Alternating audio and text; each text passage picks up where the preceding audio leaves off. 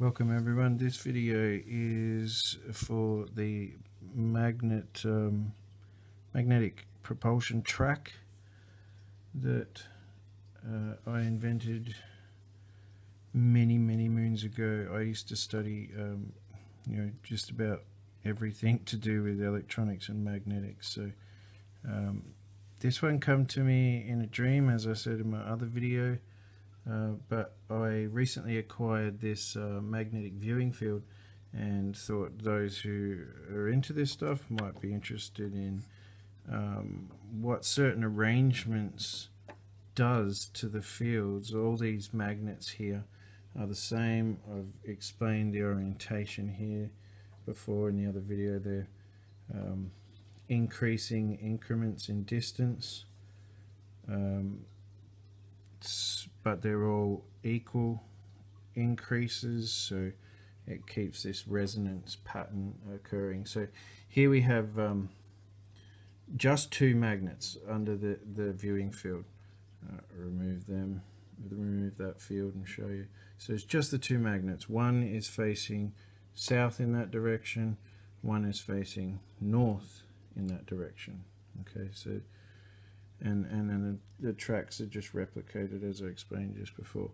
So we put that on there, we can move that around, we see that the field remains consistent. It's now extended these darker quadrants, but as we saw before, you could wipe that right the way across the field viewer and it's still going to retain those darker lines. So I just use a round magnet wipe over the top of it and clear that field representation, and then we've got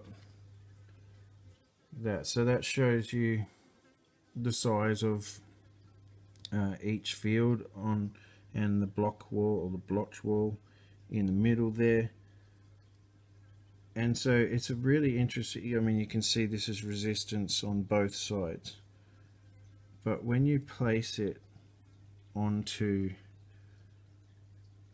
this track orientation, so here we've got, at this end we've got three, I'll just clean that again, we've got three magnets there making one set.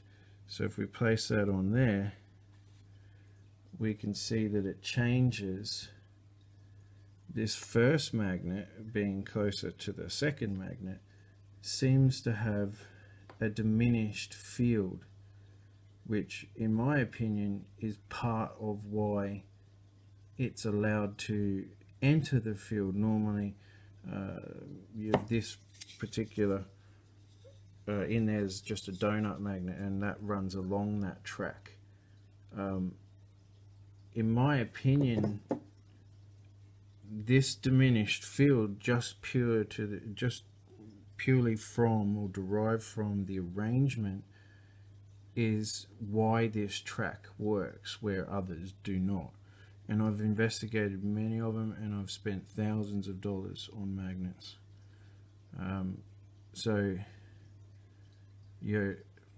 I've sat there whilst in between surgeries just waiting, trying to entertain myself. So trust me when I say I've tried a lot of them. I haven't tried all of them. I'm just not financially capable of trying all of them. You get to a point where you learn certain things and there's no point in going down the hole anymore. You know how it works, so be happy with what you've created unless you can afford to investigate it further. So when you then take this diminished field and now you repeat it, when I run this roller, it acts as though it's going up and down over like a trough of a hill. If I was to place it at this one, you'll see like it will slow down and then increase again. If I could film it properly. Right, and because of this, just this singular group here that is not this arrangement, it creates that large block on this side. It was just too much resistance for the roller to overcome. But when grouped like this arrangement seems to nullify, most of magnet number one's power, and it seems to, I don't know, it just does some really weird things to the field, and it's just not meant to be like that. So then when you apply that to this end, and so at this end we've got 3 sets there, and so we'll just cover 2 sets. You can see at the start again we've got this diminished field here. It's probably not smart to use a screwdriver, it's magnetic. So we've got this field here at the front, which is clearly diminished when you compare the ones behind it. Now this is the start of the next track, and look what happens to that. 2 of these magnets now are actually creating a minimized field. So as we go from segment to segment now, 3, we've got a different 3 here. This would be considered the start of the track. We get those magnets away from that. And we clear that field again, make sure that that's what we're seeing is what we're seeing.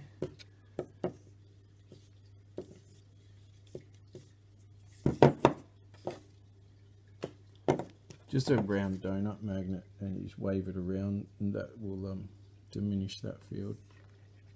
So you can replace it. I mean, it does adjust, sort of like live, but it will leave traces, as we saw before when it wiped it across the entirety. So yeah, now so we've got this diminished field repeated at this point here, and it's coming a diminished field from 2 magnets, and now you can start to see the hill, and it is represented like this bigger field here is like the top of the hill, and this section here is like it's just gone over the peak, and it rolls down again into less resistance and then up again. If I've got this light here to try and illuminate it. It's running off the Tesla coil. If I move that down, we can place it inside, so after the beginning of the track. So let's place that. I'll clear the field again, and then I'll drop it down in that particular spot. So we're now inside the track, and you can see at this point that we've lost our big field for our entry point. Normally it would extend out to halfway through this magnetic field. So at the front, like we had there, you can see there's this massive field in front, which is your resistance point, which is why I disagree with the laws of thermodynamics. I think it's a bullshit trap that they lied to us about. This here is your input requirement resistance. But what happens when you've arranged them correctly and you remove that? Now you can clearly see, peak of the hill. If I come from this way, I might not put a shadow on. The peak of the hill's here. We go down, start coming back up the hill. Peak of the hill, down.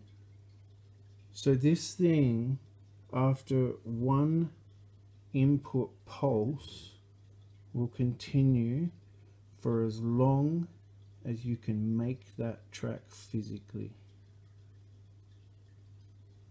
And I am more than willing to debate it, but only if you've actually tested it. This is not that hard to build. If you don't have a 3D printer, you can, you know, maybe craft that together out of wood. There's 5mm here, 10mm here, 15mm here. 5, 10, 15. And it just repeats.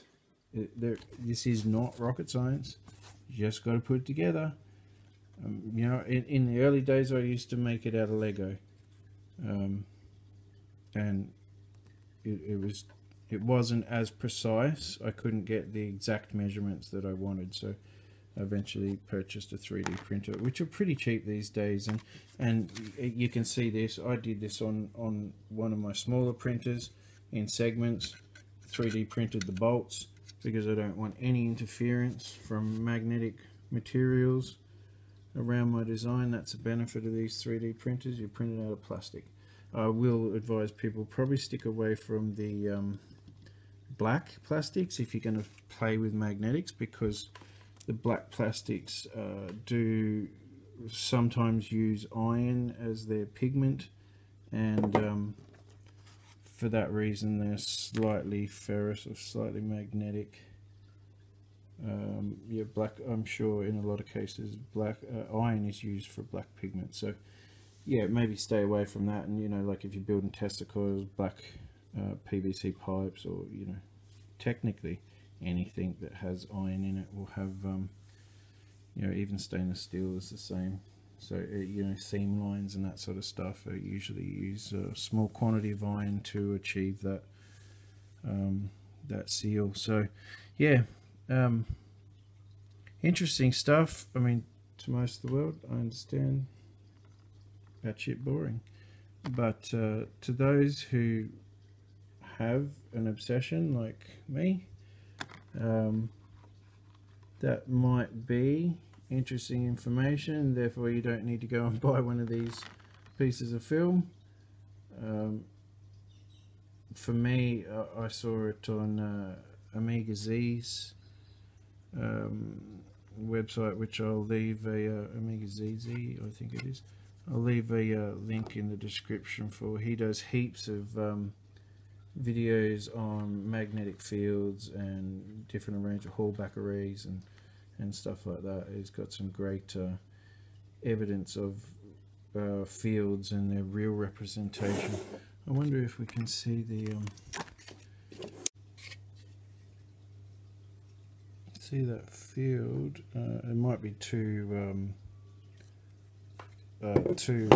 far away just with the plastic that's, you're in this. There's, or maybe 5mm thickness before the magnet, and then whatever that is, that looks like probably 10mm, so 15mm in total. It might be a little too far away. Oh, you can see, yep, there is a field there. Okay, so yeah, that's just a normal donut magnet inside there. If it was able to go closer, you would see like the central hole and that sort of thing as well. But I suppose that's interesting as well. That is important. There is a critical distance from a rotor and stators to magnets. You'll see it with everything. It's like John Searle's rotating electromagnetic motor. Well, I suppose it's a magnetic motor with electric pickup. His had to have a particular sized rings and of varying materials to allow that field. If you try and run a magnet surface to surface, there's this interference between the poles, but you get them up you know, say 10-15mm above the poles, and we've got a whole different thing. I think it's John Searle described it as the law of the squares. I know that it's not, there's actually a law of squares, but it's not what he was referring to. He's referring to as you go over the edge. If you get a roller magnet and place it on one of these, as you go over the edge of this magnet, the roller will shoot down to the other end. It doesn't have enough power to shoot over the next edge, but they do it on every single corner. As you go over the crest, it zooms down the other side, and it'll come back and forth, back and forth. And the reason for it coming back and forth is there is a neutral zone, and that's what we've seen here with this. It blocks out that neutral zone. So this is it right here, and it blocks that out. So I suppose it would be interesting to see the interaction of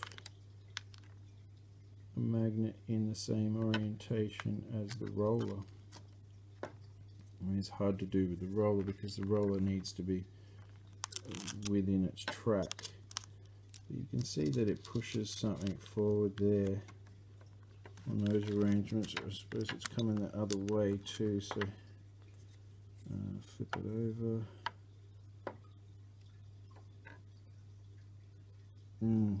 A better eye than mine could see something.